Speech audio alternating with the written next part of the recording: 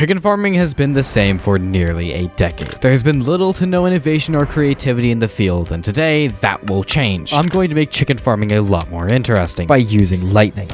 Now, there was a problem with me designing this machine, as I literally had no idea how lightning worked. So some testing was in order. So the first thing I want to check is if striking a chicken with lightning will make it drop cooked chicken. So I guess let's test it out.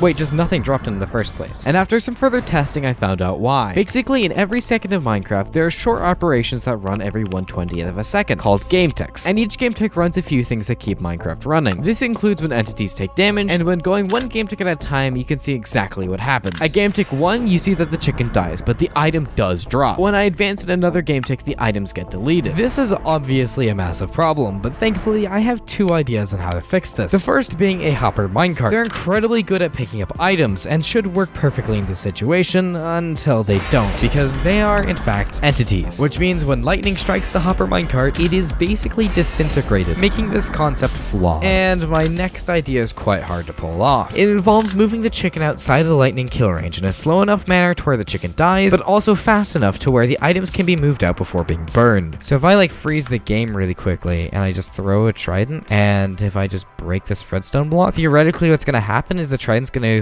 go down here and hit this lightning rod, and then nearly the same time the chicken should be fully retracted, and with any luck this will just work first try. Okay, wait, what? That worked? Wait, cooked chicken.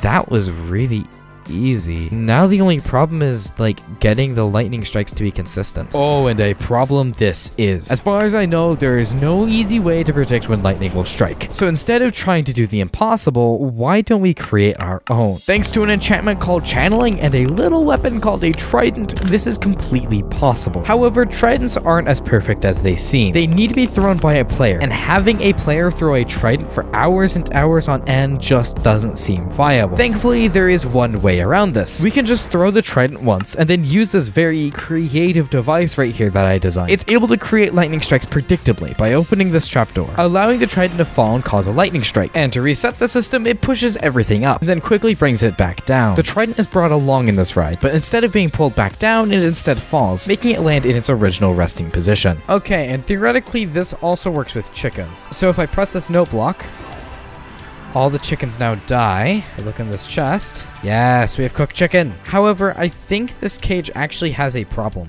Like, the way we're holding the chickens. If I freeze the game for a second, I just spawn a whole bunch of babies. 20 minutes later, when they grow up, they'll phase outside of the cage. Like, look at this big man. And as you can see, those chickens down there, they're dead now. Now, because Minecraft is Minecraft, we aren't able to put tons of baby chickens into a quarter of a block space and expect them to not try to get out. I wonder how illegal that is.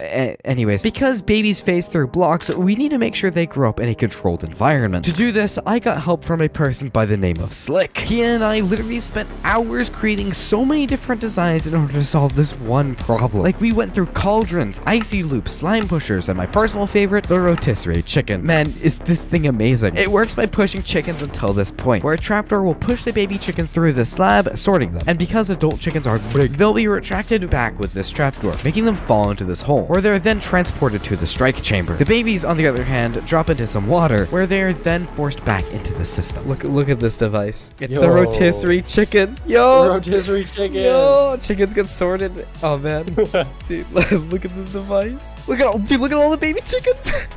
Yo! Dude! They got boing. They got boing. Demise, do you like the rotisserie chicken? I do. Now that everything is done, there's nothing left to do but bring the entire thing together. So, starting with the death chamber, followed by additional chicken transport, with 2 modules of the rotisserie chicken not far behind. And for the cherry on top, a cage of chickens which will produce eggs to make this farm completely automatic. Okay, so this thing is done actually. I mean, look at this. It's so amazing. It just all pushes down here and then they get struck by lightning. But honestly, I feel like there is some more work to be done. Like, I think it'd be cool to have this entire system rotated on every single side, if you know what I mean, like all around. I think that could look cool. So I guess let's do it. After redoing the killing chamber and then duplicating the main growth system 3 more times, it now looks absolutely incredible. Chickens are born and then forced to be in a loop until grown up. Then they are separated from their crowd to be put into a tunnel, which will transport them to the wrath of 53,540 degrees Fahrenheit. Okay, and there is a clear problem to this farm. Lightning only happens once every 9 hours, and obviously this only has the killing method of lightning. However, that's not true. Entity cramming exists, where basically there are more than 24 chickens or any sort of entity inside like a certain space. They'll basically start to die, and we can get items that way. They just won't be cooked chicken. So what I'm gonna say is it's a feature, not a bug. Just like chickens being able to escape outside of the transportation system. It's a feature, not a bug. Okay, and with that, I think this entire farm is finished. With 8 cores of the rotisserie chicken and 1 singular death chamber, I think it's safe to say I accomplished my goal of bringing new life to this industry. If you for some stupid reason really want to build this insane device, it's on my Discord server. And if you want to learn about how I created a tree farm that makes 160,000 items per hour, then maybe give this video a watch. Anyways, I'm out. Bye-bye.